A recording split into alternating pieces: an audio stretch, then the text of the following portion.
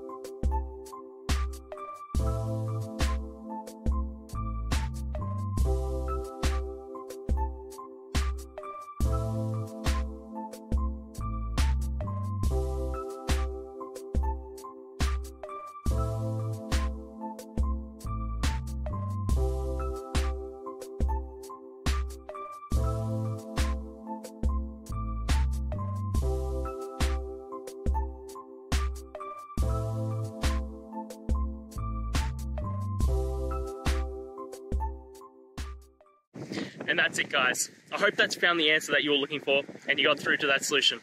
If you did, please hit the subscribe button. I'd really appreciate it.